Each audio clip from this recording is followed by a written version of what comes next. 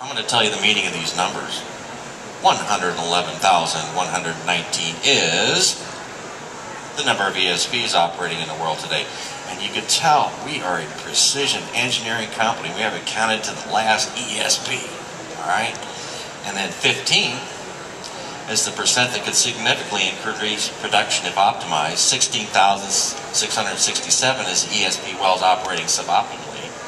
And 60 is the percent of the AL workforce expected to retire within 10 years. And oops, another ESP just came online.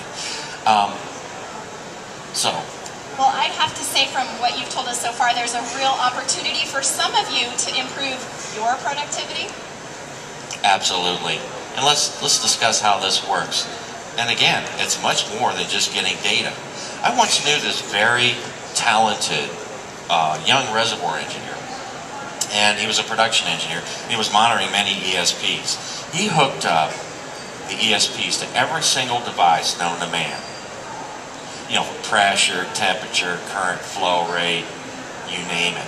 And then with these sensors, had them wired for alarms and notifications that would come back to this engineer and tell him when thresholds were exceeded.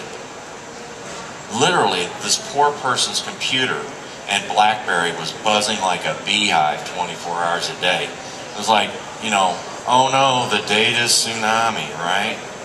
So literally within 2 months, you know, there was 4 wells with major frequency problems.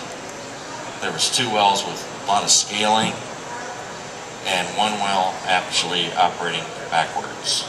So, what did this engineer really need, and what is this engineer using now?